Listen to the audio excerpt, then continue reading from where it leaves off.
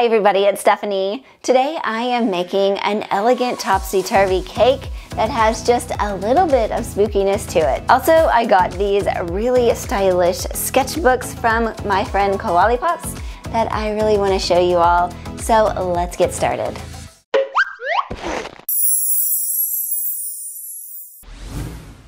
Before I start the whole cake making process, I'm going to sketch out my idea in my new fancy sketchbook.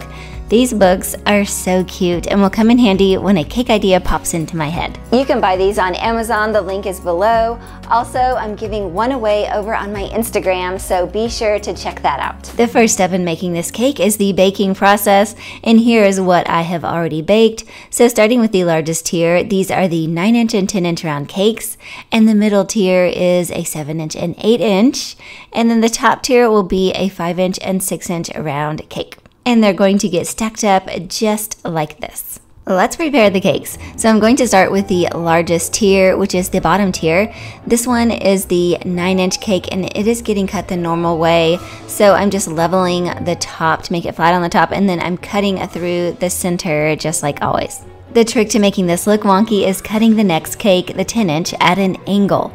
So level the top so it's flat on the top, and then begin cutting this cake at an angle so that you kind of have two wedges of cake. And once it's cut, you flip that top piece over and lay it back down, and that is how we get that wonky look. And then repeat the same cutting process on all the cakes. It's always scary cutting a cake like this, so just go slowly, and it's always helpful to use a knife to score it on both sides so you know where to cut. Each cake is going to need its own board to sit on, so these are my boards, and they are 9-inch, 7-inch, and 5-inch cardboard cake circles. Filling the cakes is a very easy process, and all are done the same. So you start by placing the smaller cakes on the cake board, and then you pipe a buttercream dam around it, and then you fill it completely with buttercream frosting. Continue stacking and filling the cakes with buttercream, and make sure those purple wonky cakes are on the top.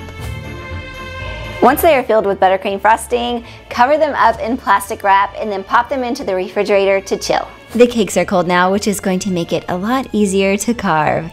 So I want to just carve off just a little bit of cake around the sides. I'm wanting it to have more of a straight side instead of a curved side. So I just trim that up a bit, and then once I'm happy with the shape on all the cakes, I then give them a crumb coat. A crumb coat is the first layer of frosting, and what happens is when you put that on, it picks up all those crumbs on the outside of the cake. So get that on there. It doesn't have to be perfect, and then pop it back into the refrigerator to chill again. The second coat of frosting is when I start trying to perfect the buttercream. I'm using an offset spatula and my icing smoothers to smooth that out, and then it goes back into the refrigerator to set up. The third and final coat is when I really try to perfect the frosting. You want to spend lots of time here trying to get that sharp top edge, so use this icing scrapers or a hot offset spatula to get those very sharp looking. And once I was happy with them, they go back into the refrigerator to chill. Before I can cover the cakes in fondant, I need to create a well in the bottom two tiers.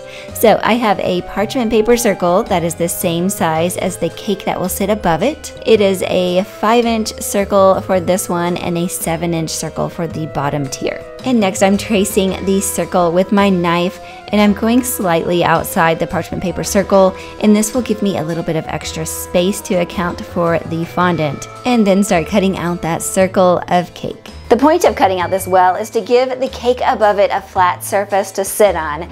If you skip this step, I feel that it is slightly risky, so just to be safe, I always create the well. Now that we have the well cut out, I am adding a thin coat of buttercream right inside of it, then pop it back into the refrigerator again to chill. The fondant is up next, and all three of these are going to get covered in fondant, so I like to dust my surface with cornstarch before rolling out the fondant, and then once I have it rolled out, I drape it over my rolling pin, and then I unroll it carefully onto my cake. You have to be really quick and run your hands along that top edge to keep it from tearing, and then I work on smoothing out the fondant. The fondant that I'm using today is called Satin Ice.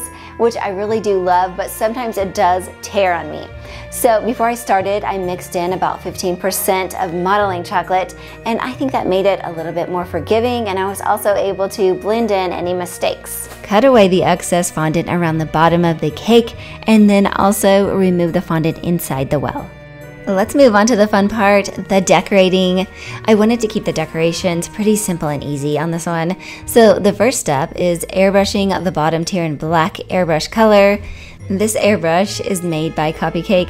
I don't use it that often, but it has held up for 10 years, so it's a pretty good one. And then I'm also airbrushing the top tier in violet airbrush color. Next, we're going to move the cake over onto the board. So I am attaching my cake to the board with melted candy melts. Tiered cakes need dowels, so I am using plastic straws, but you could also use wooden dowels if you prefer. Insert them into the cake and then cut them down to the same height as the cake. When I'm stacking cakes like this, I always get in a really big rush, and this time I was picking up the cakes with my hands and moving them into place. So when you do it, I would like you to do it slowly and carefully and use a spatula and try not to touch the sides because it does mess up the fondant. Now that the cake is completely stacked, I'm going to push a sharpened wooden dowel all the way through the cake. Use another dowel to help push it all the way down into the cake drum. Let's make some decorations. These are artificial flowers I got from the craft store. So I tried to find some real roses, but I couldn't find the right colors. So when I saw these, I immediately loved them, and I'm so glad I don't have to worry about fresh roses. I'm making 3 small bundles of flowers, and I'm winding a floral tape around them to keep them secure. And then I also trimmed the stems down just a bit. The last decorations are the chocolate skulls and bones.